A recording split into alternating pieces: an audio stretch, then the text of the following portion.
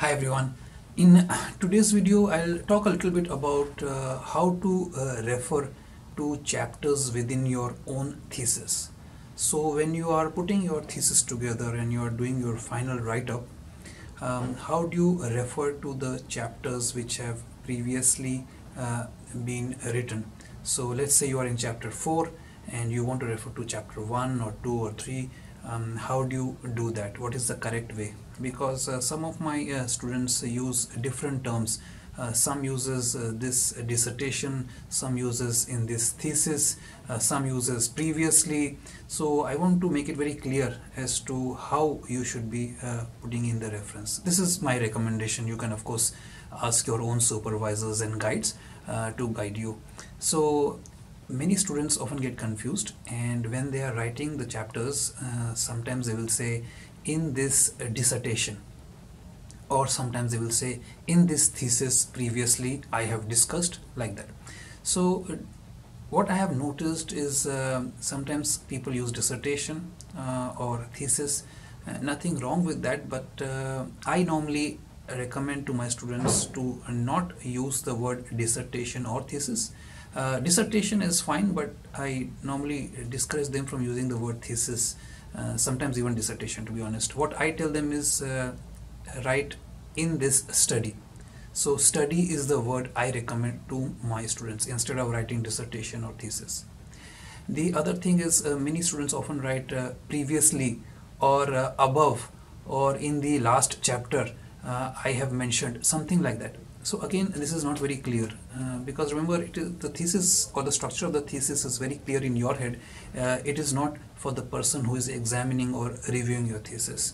So to them you have to lay the map very clearly. So you have to mention the specific chapter numbers or the specific sections in the previous chapters. Simply writing previously or before or in the aforementioned chapter or paragraph, sometimes it doesn't clearly tell the examiner which chapter or which section you are referring to. So be very clear. So you can say in chapter 4.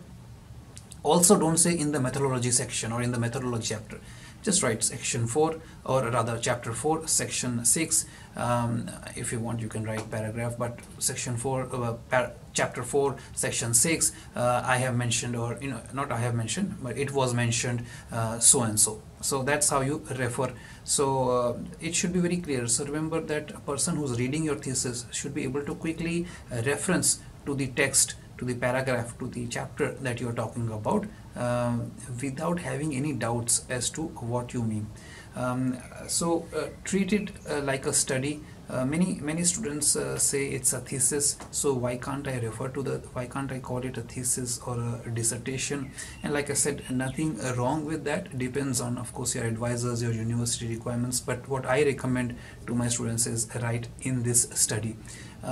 Sometimes you will be doing projects or research projects, then you can write in this research project, but I am talking purely from the thesis point of view when you're writing the thesis, because sometimes when you're writing a publication on its own, then you can write in this research study or in this research project or this research, but in the thesis sometimes it's okay to write in this study, and then make it very clear as to which chapter you are referring to.